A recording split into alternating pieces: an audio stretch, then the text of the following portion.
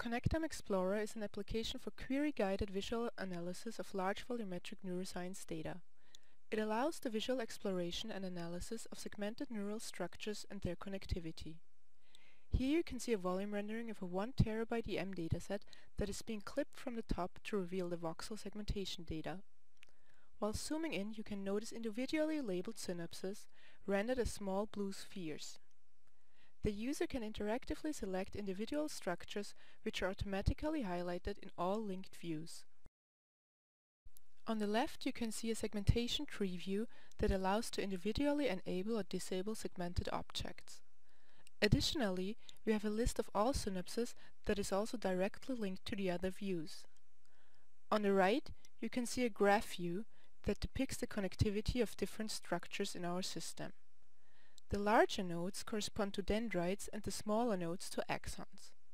The color coding indicates if a structure is inhibitory or excitatory. The connections between nodes are synapses. After selecting a specific dendrite and its connected axons, they are automatically highlighted in the linked views as well. Next, we demonstrate how ConnectomeExplorer can be used to dynamically specify knowledge-based queries that help in the analysis of the data.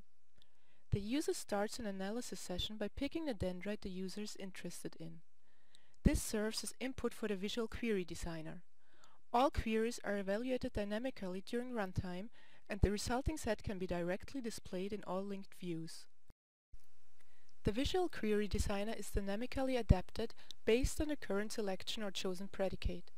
First, the user chooses a predicate or operator, for example the isConnected operator. Next, the user can define the input sets that are used to create the query. In this case, the picked dendrite, the set of all axons, and the set of all synapses. The resulting set is shown in all linked views, showing the thick red dendrite and the narrow axons. The user can look at the resulting set in more detail in the set inspector. The set inspector allows to focus on individual entries of the resulting set and to look at their specific properties. This allows the user to quickly find interesting candidates for further inspection. In the next step, the user computes some statistics by counting the number of synapses each axon has. For this we can use the group by operator, which effectively allows us to create a set of sets.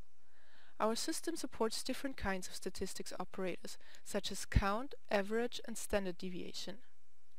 Before evaluating a query, the user can either name the new set manually or use the automatically generated name.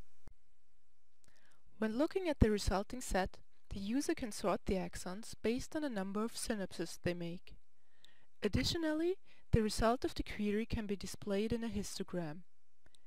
This allows the user to quickly find multiple hit axons that have more than one synapse to a specific dendrite.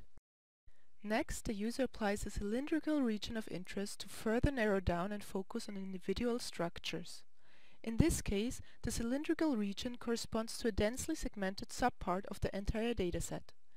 The region of interest computation, like all other computations, is done completely dynamic and evaluated during runtime. The user can again look at all the individual objects inside the set.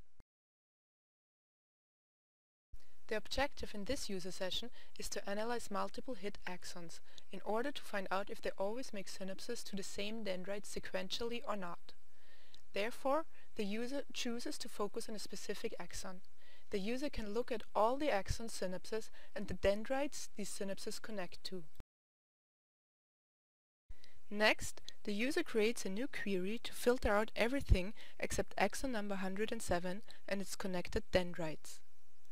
The graph view on the right shows that this axon is connected to only 3 dendrites. By using a zoomed-in 3D view, the user can now look at all synapses that are made to the red dendrite to find out if these synapses occur sequentially or if the axon connects to other dendrites in between. In this case, it can be seen that the axon connects to the green dendrite in between, which led our collaborators to change their hypothesis about how these connections are created. To compute a dynamic region of interest, we employ a multi-resolution culling structure to quickly evaluate which data blocks and objects are inside the region. Green blocks are completely inside and yellow blocks intersect the region and have to be examined in more detail.